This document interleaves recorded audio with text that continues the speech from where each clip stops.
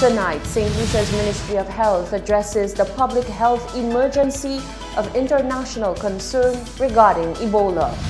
School watchmen are being trained to rise to the present-day security challenges at schools as full-fledged security officers.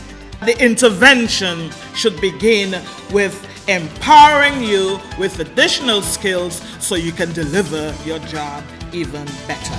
And our children now persona non grata at St. Lucia's premier cultural event. You will have your say. Those stories and more are coming up in the Hot 7 Nightly News. This is the Hot 7 Nightly News with Lovelace and Amy Joseph. Good night. It is Tuesday, the 23rd of July, 2019. Welcome to the Hot 7 TV Nightly News. We're on Flow, Channel 117, also being simulcast on Kiss FM Radio 105.5 and 105.9. You can also watch on our website. It's www.caribbeanhottv.com, or you can join us via our free Caribbean Hot FM mobile app. I'm lovely St. Amy Joseph. Thank you for joining us. On the 17th of July 2019, the World Health Organization declared the ongoing Ebola virus disease outbreak in the Democratic Republic of Congo a public health emergency of international concern. This means that the situation constitutes a public health risk to other states through the international spread of the disease, and that a coordinated international response is required to control further spread of the disease. The current outbreak is considered the second worst Ebola outbreak ever after the West Africa epidemic of 2014 to 2016, and the first known to happen in an active war zone where unstable security amongst other health challenges continue to aggravate the outbreak. What does this mean for St. Lucia? Lovey Spooner brings us the details of a statement by the Ministry of Health. Following much international concern with respect to the Ebola outbreak in the Democratic Republic of Congo, St. Lucia's Ministry of Health and Wellness has issued a public statement on the matter. The Chief Medical Officer in the Ministry of Health, Dr. Merlene Frederick James, says that the risk of getting a case of Ebola virus in St. Lucia and the region remains very low. In the Caribbean and in St. Lucia, our risk of getting a case of Ebola is extremely low. It is extremely low, but we do know that due to travel, the possibility exists, regardless of how low it may be. Though the outbreak continues in the Democratic Republic of Congo, the World Health Organization has indicated that at this point in time, it is not necessary for countries that are far away, such as countries in the Caribbean, to implement excessive screening measures at their ports. Dr. Frederick James has also informed that the World Health Organization deemed it unnecessary to cause any hindrances to trade or travel in the region.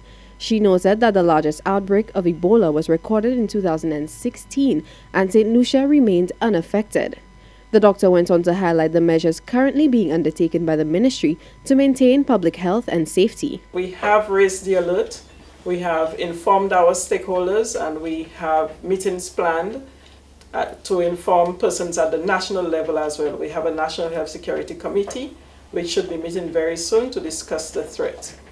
We have also reactivated our Ebola preparedness plans and will continue sensitizing persons, and will also continue monitoring the situation. The Ministry of Health has direct communication with the Pan American Health Organization and the Caribbean Public Health Agency. And we also receive direct information from the World Health Organization through its IHR, or International Health Regulations Committee, as well as the alert system. So we are continuing to monitor the situation, and we will keep persons updated. The statement concluded by asking individuals who plan to visit the affected areas within the Democratic Republic of Congo to delay their travels. If plans cannot be delayed until the outbreak is contained, individuals are asked to alert the Ministry of Health so that necessary precautions can be taken. For Hot 7 News, I am Lovey Spooner reporting. Thank you, Lovey. A number of break-ins at schools across the island over the years made it abundantly clear that the time was right to reassess the security protocol for schools. On Monday, the Ministry of Education partnered with the Ministry of National Security for the official opening of the Education Security course. Minister for Education, Dr. Gail Rigobert, called it a joyous day for the school system.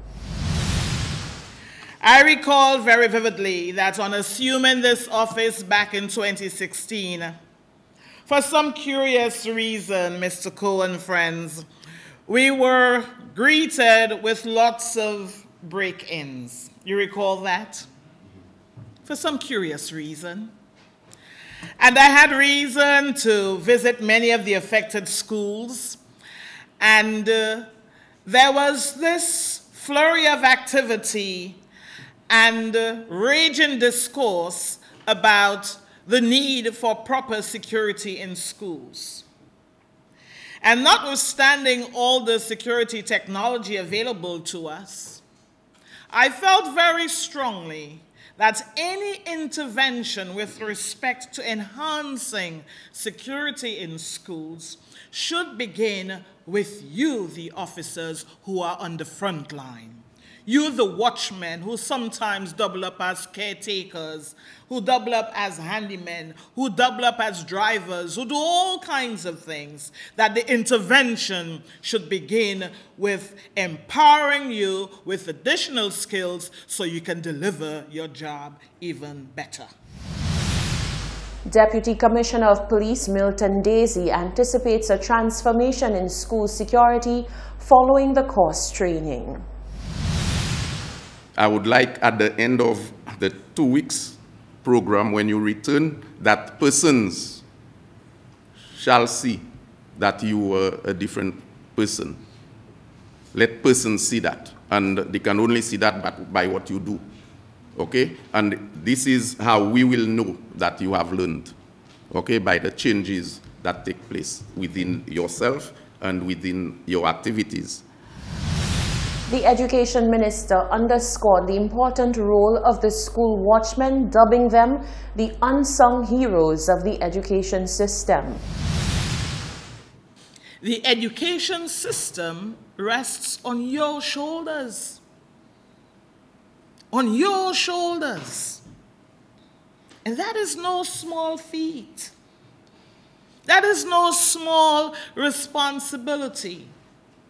And that is why I want to encourage you to embrace this training opportunity, to come in with fresh and open minds. The Royal St. Lucia Police Force Training School has distinguished itself in this field, having trained generations of police officers in our country. You are receiving the best there is to offer on this island. Now, during his remarks, the Deputy Commissioner of Police also made a call for the school security officers to be issued uniforms following the training. He says it will serve to bolster public confidence and boost morale among the various officers across the island. Though Carnival is seen as a time for bacchanal and is where many choose to let loose, Senator Fortuna Belrose says a standard must be upheld during the festivities. Viral videos depicted some of the unrefined and scandalous behavior from revelers. Countering this behavior, Belrose advocates for a level of mindfulness to persist during the time of revelry. Solange Alfred reports. Sweet St. Lucia Carnival has received stellar praises for its organization and efforts put forth by both the planners and patrons of the event. However, the 2019 display of the National Parade of the Bands was slightly marred by vulgarity and indecency. Senator Fortuna Belrose says a standard must be upheld during cultural events. There were quite a few issues in terms of people's behavior on the ground, you know, and Carnival has been going on for eons in this country. I think people need to understand now that there's certain criteria, you understand, in terms of self-respect, you know, and how we behave.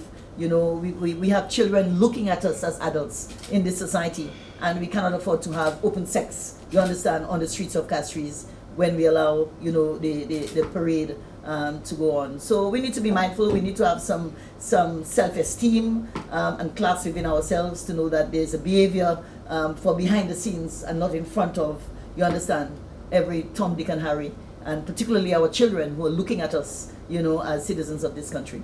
Belrose dismisses the notion if the level of crudeness is removed from the festivities, visitors will no longer be interested in what St. Lucia has to offer. I think we have too good a product. Remember, our carnival is just one aspect, you know, of what we offer. We have a beautiful country, we've got beautiful people, hospitable people, so the product is a combination of all of that. I don't think we will lose out if we try to get it right and manage it effectively. She says control measures are in place to correct instances of indecency.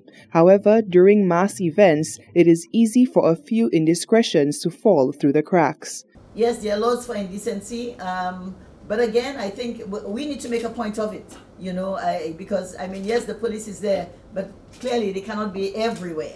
And I think as citizens, we have a responsibility too, you know, to do what is required of us. Yes, but the law is there, and hopefully with the regulations, with the education, our band members, our people who love the carnival can understand what the code of conduct is, you know, before they go out there. Some people just don't know, and they just believe it's a free-for-all.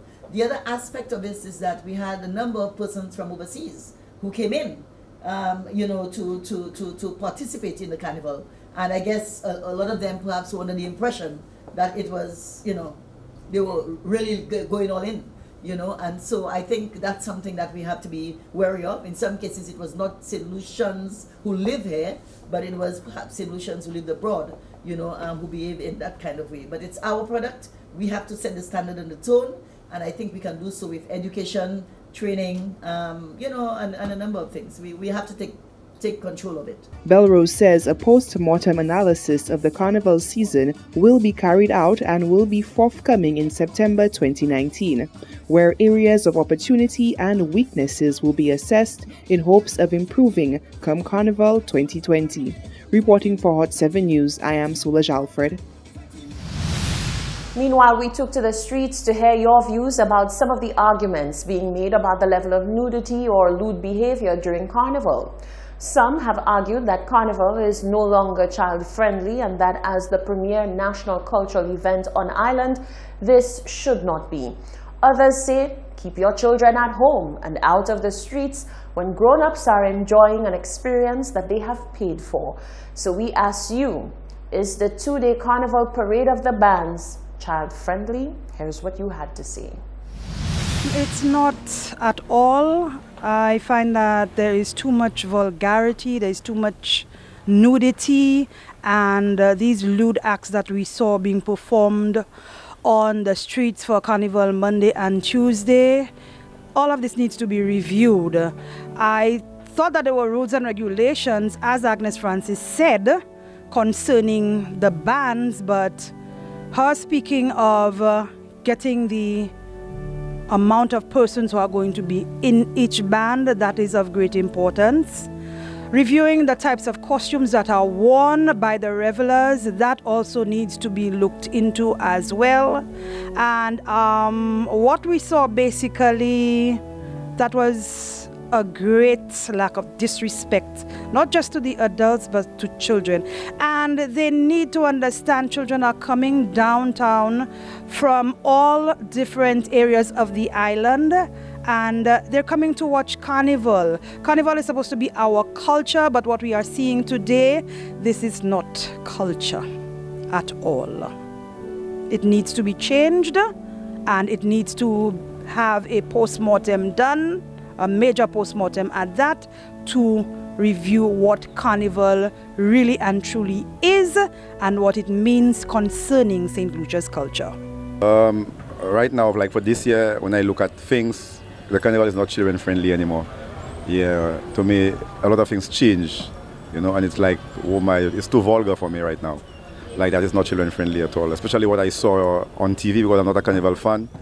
What I saw on TV, man, that was so crazy, man. Yeah, man, I don't like it.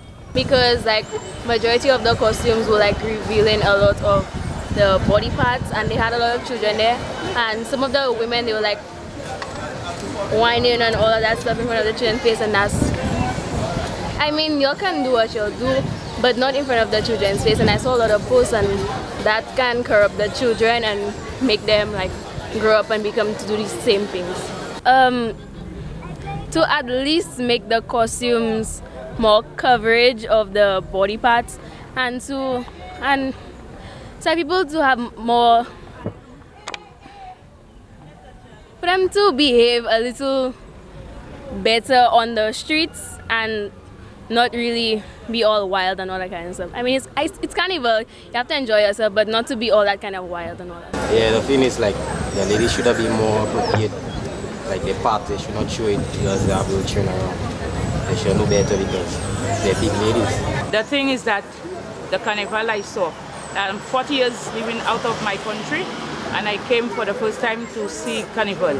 And whilst I was looking carnival, the way the people was whining and the way they dressed to make carnival, it was not good. I did not appreciate it through the children's. Because when you have children and you come in and see this type of carnival with children, I feel it very shameful. I was upset. There is my daughter right there. Look, she's there.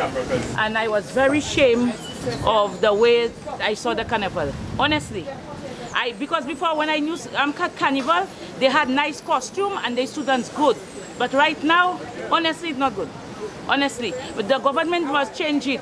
If it's foreigners, other people that come in St. Lucia to do this type of action, they must stop them. Stop them from doing that. Because I saw a girl, she bent down, and the boy have his mouth in the bam bam. It was very ugly. Very, very ugly. It was not good.